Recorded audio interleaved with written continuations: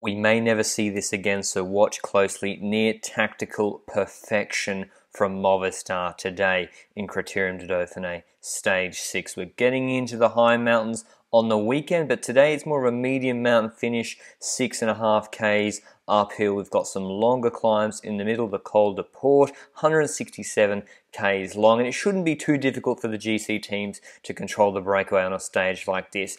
The first 100 Ks though, pancake flat, and this finish is a bit of a tricky one. As I said, basically a 6K climb with a false flat section and descent in the middle, and then it flattens off at the end. Colbrelli still in the points jersey, as well as Purstelberger in the yellow jersey. A really large breakaway went up the road, a furious first hour of racing. Footage started really late, but it seems that BORA hansgrohe were interested in chasing and pacing that break, at least for some of the time on the flat before the climbs. But when they did get to the Col de Port, and footage started here for some people in some territories with 33 Ks to go, the break had a 90-second lead, and Jumbo-Visma, one of the first GC teams to begin to pace, with their stagiaire hailing out of East Germany. Astana just behind him, and Julien Bernard, perhaps seeing the Movistar documentary last week, decides to fuga from the fuga. Bernard won a stage in Alpes-Maritimes du Var with a similar profile in 2020. He attacked out of the breakaway chased by Matthew Holmes on Lotto-Soudal, and Bernard was looking good actually, but Holmes was really keen to get those KOM points. It seems that he's chasing that jersey. Lawson Craddock also in that breakaway. Astana were pacing. They wanted to get Lutsenko into the yellow jersey today,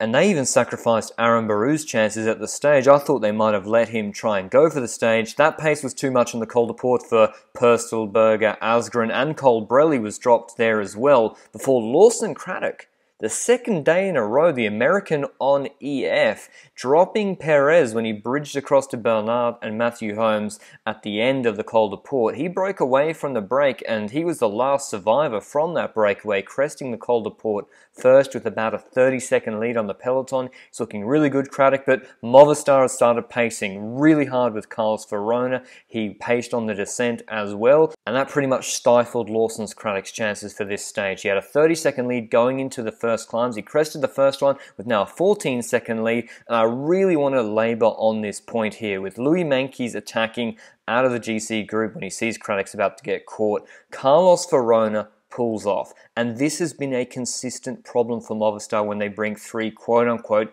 leaders to races. We have Miguel Angel Lopez, Enric Mas and Valverde in the group. Valverde is the quickest man in this group by far, given the flat finish we have. He came third at Flèche this year, and he finished second behind Colbrelli in the reduced bunch sprint in the flat this week already. But in previous races, even this year, we've seen after Carlos Verona pulls, this is Catalunya stage 1 to Calella, Movistar pulled to drop Peter Sagan on the climbs so that Valverde would be the quickest man in the flat sprint. They paced hard with Verona, and then they got to the flat section. Verona was cooked, they stopped, they pulled off. None of the other leaders were willing to work for Valverde. They lost control, Sanchez attacked, and they got nothing from the stage despite Verona and other riders on their team working so hard. But today, something different happened. Miguel Angel Lopez first. Now, I thought this was initially just a strong pull. I think he's marked by Jon Izagirre on his wheel, the Astana Basque rider. Then Sepp Kuss bridges to them, which means INEOS are going to close it down.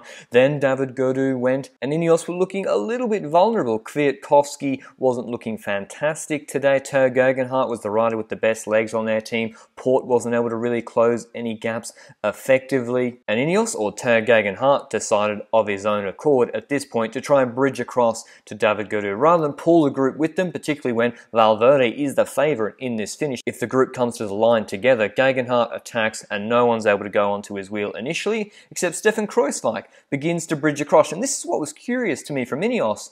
They didn't seem happy with the Kruijswijk situation going up the road and began to chase what would have been a group of Gaudu, Geoghegan and Kruijswijk that would have formed. Then Sepp Kuss bridged across and Miguel Angel Lopez in a defensive role got into that group. And so with 2Ks to go, there'd been attack after attack after attack. It looked like the next strong one that went would be the stage winner. There's a complete lack of control until Miguel Angel Lopez says enough is enough. Let's just win this goddamn race with Alejandro Valverde. He gets on the front under the Flamme Rouge. He's got Thomas third wheel, Valverde fifth wheel on the wrong wheel. I mean, he should be on Geraint Thomas or Geoghegan's wheel, but anyway, at least he's up there in the first 5 wheels. And Miguel Angel Lopez, the new signing for Team Movistar, sacrifices his ambitions and strings this out. This isn't 11% gradient. It's much flatter than that. They're going much quicker, and the pull he was able to do was incredible, from like 1,300, 1,400 meters to go to about 350 meters when it wasn't that steep either, to string out a GC bunch like this,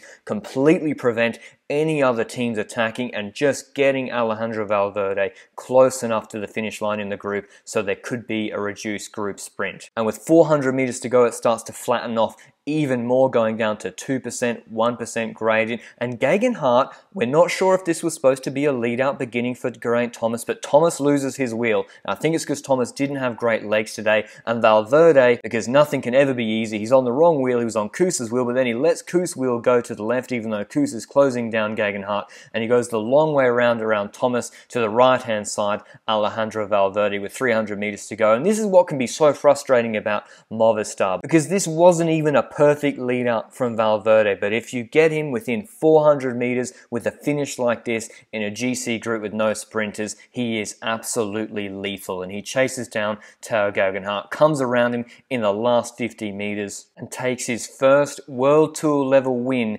in France since 2012. How crazy is it to think of that? And I just want to rewatch this one more time. He looks back to the two BORA riders, Konrad and Kelderman, says, I don't see dos cojones there. It was important that he was able to get Konrad off his wheel, deny that draft, so Konrad was working just as hard as he was in the last 250 meters, then gets up alongside Geoghegan and hits him with the Kyrie Irving. Don't reach, young blood, this my finish. I may be 42 years old and still incapable of reading a road book, but my kick is still damn strong. Massive win for Valverde. Big congratulations to Movistar, and particularly Miguel Angel Lopez and Carlos Verona for their selfless efforts. Here's the stage results: Valverde over Geoghegan, then Konrad and Kelderman, third and fourth. Perhaps they could have done something differently there. BORA, hansgrohe, Mas, Koos, Lutsenko, Haig, Hermans and Krooswijk making up the top 10. Alexey Lutsenko goes into the yellow jersey. He wasn't able to contest for the stage win. He said his legs weren't good enough, but he does finish in that yellow jersey because Lucas Purcellberger was dropped. But the GC should heat up even more this weekend at the Criterium du Dauphiné. It's 171 Ks, high mountains tomorrow, finishing in the planet at 2,064 meters, 17 Ks at 7%. They've even got the Col de Pré, which is nasty